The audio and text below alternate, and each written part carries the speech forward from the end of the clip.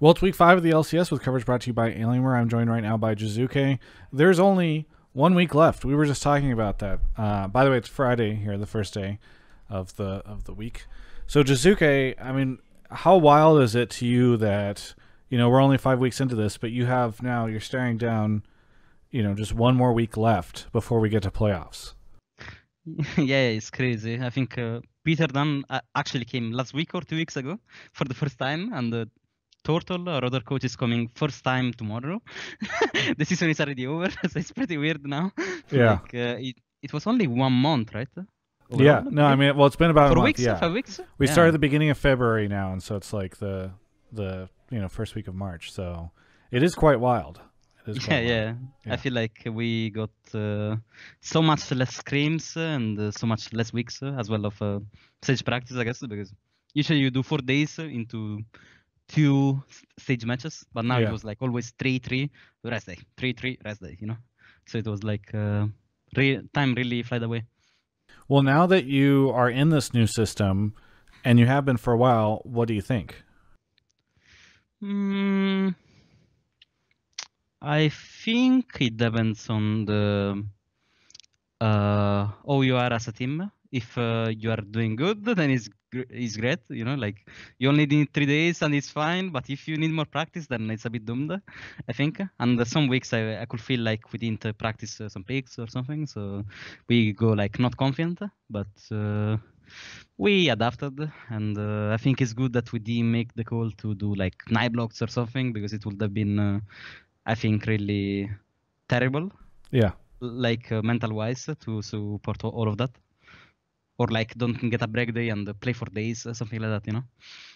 I think in the past, why we didn't do it as well, I think is everyone in the past have done it sometime in the past, and just that your mental is gonna drop so hard. Yes. Like I remember one time before playoffs in Vitality, we said we don't do a break day, and we all agreed to it. Like it was not a coach decision. It was coach decision, but we all agreed to it. Yeah. And we give up our 2-3 days to just play. Then we go into players, and we're like, we played so much, but I don't think our mental is good. Yeah. What are we gonna do? Yeah. It's an interesting situation because I think it's kind of fascinating because it's like, I think a lot of people realized, okay, we're adding an extra day, but it's not always so simple. A lot of people don't realize, okay, well then that you're replacing a practice day with a play day. Very fascinating stuff. Now, I think consistency is just better than intensity. Yeah. Overall, like Yeah, you can practice. If I practice every day 5 games, and you are let's say practicing some day 10, some day 3, some day 8, the numbers are like going up and down, right? But you just practice the same amount every day. You're gonna at the end of the year, you're always gonna practice more than the guy that is burned out and everything, because you're always constant with what you're doing. Well, one question I wanted to also ask you is, when did you find out that you would be playing against Ryoma instead of Damonte? Was it last night whenever it got out, or was it kind of rumor circulating before then? I think it was yesterday, or like I think it was yesterday. Yeah, like they were just saying it's not official, but maybe we heard Ryoma is playing scrims, and okay. Yeah, it's funny how the rumor well works. Yeah. So, do you, in that situation, Jiizuke as the mid laner, feel like you need to change anything? Are you like, oh, okay, well, he might pull out these other champions, or you have to go look at some of his games in Academy, or you're like, whatever, mid laner? Nah, it's fine. Just NA to Oceania mid laner doesn't change much, honestly. Yeah, well, I think Damonte was just doing pretty bad in the control mage meta, so they wanted to change him, because first with him they had the playstyle that he only plays around closer, right? And so he plays Echo Rides and whatever to just get prio and help closer out. But in this meta they can't do it even one time, so they always pick Orianna, Syndra, control mage mid, right? Right. And he was getting solo killed on every single time. I know he screams, but on stage as well, like Perks solo killing level 2 as LeBlanc against Azir, it was like, how can you fuck this up, Right. So I understand why they did the move, for sure. Well, because a lot of people had a lot of opinions immediately about this. So what do you think of Ryoma after playing against him? Because I think he's an easy target for people who think it. Maybe he was the reason they lost that game. I think he's. I mean, honestly, he's better than what people say. Like I remember, well, now right now I'm not watching any social media, so I don't know what's again their opinion against him. But I remember last year I watched everything and legit everything, Reddit, Twitter, whatever, and they were shitting on him so hard. But Yeah. like I remember he has good lane and his team fight is fun. He just got it because he was I think. It was the someday narrative, right? Always putting bad players around someday so he can never do anything. So everyone was sitting on him for that, I guess. But I mean, I can't judge from this game also. I was dead both prior.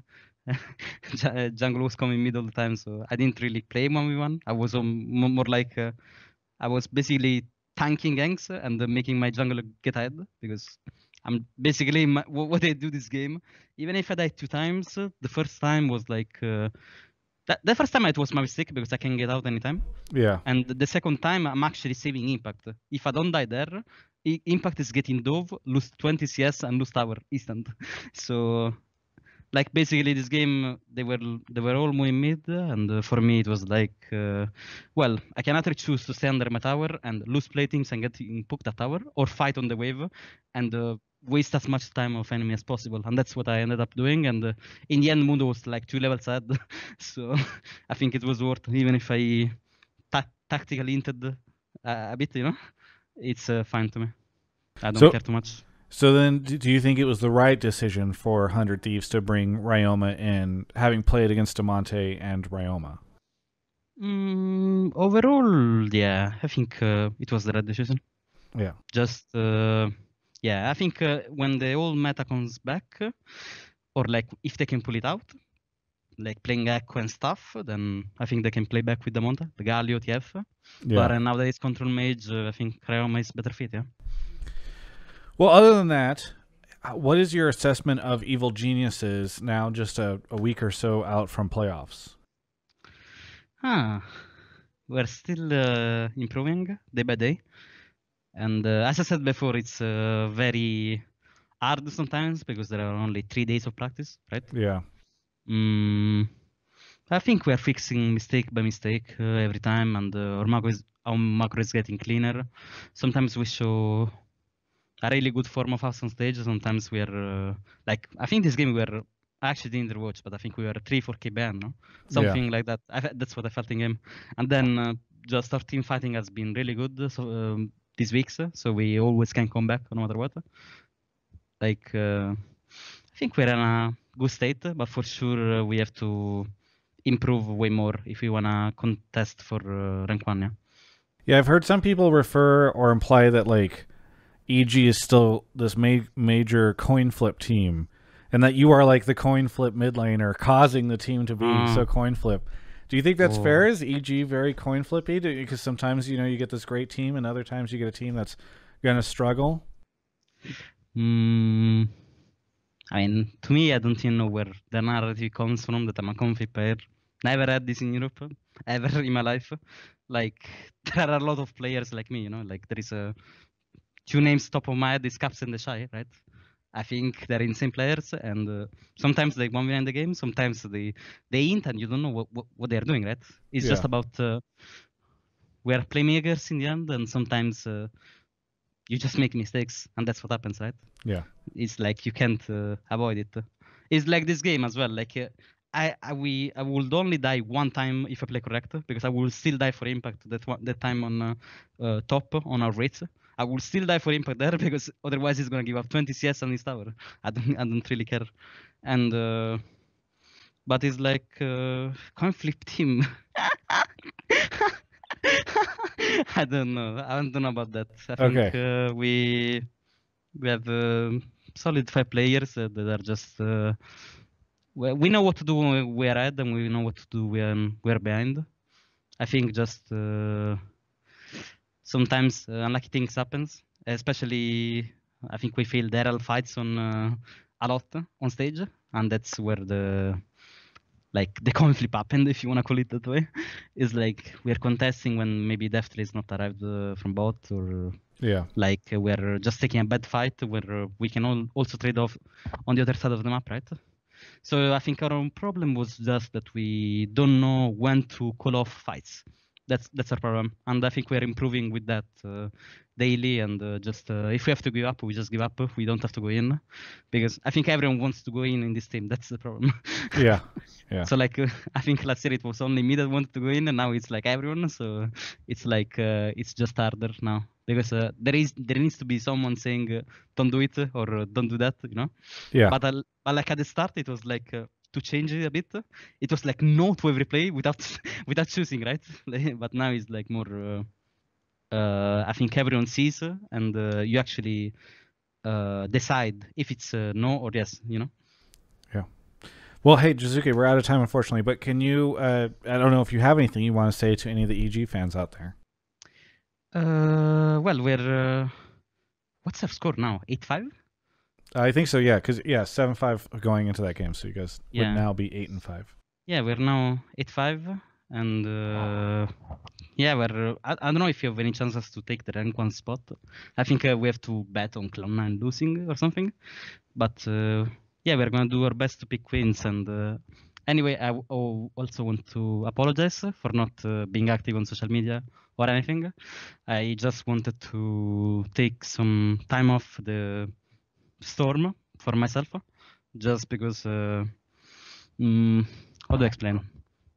I think last couple of years I've been hated a lot by the community, so I just wanted to get out of that a bit and just focus on my play, focus on my team play, and just show the Jiizuke that everyone knows. Yeah, so I apologize, and I will come back soon when everything is doing great. Yeah.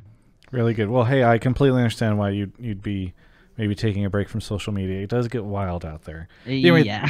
thank you so much, Jiizuke, for the interview. Really do appreciate it. And for everyone else, you can check out the rest of my coverage of all things LCS right here on my YouTube channel.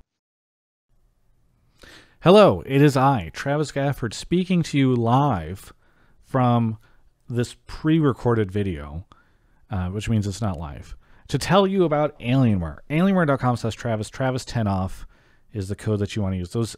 That's in the description of this video, just in case you don't feel like rewinding it again to check them out. But it's very important that you check out that Alienware website, because if you don't, then it's harder for me to make these videos, because they just decide that everyone has decided to hate me, and then it all goes away. Everything I built, this media empire, it just hangs on the precipice of you clicking that link and checking their stuff out.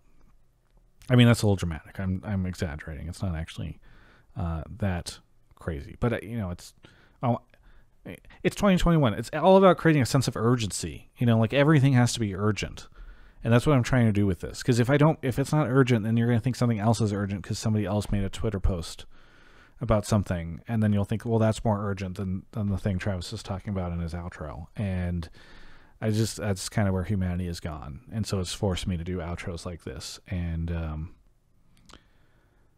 but you know what is urgent?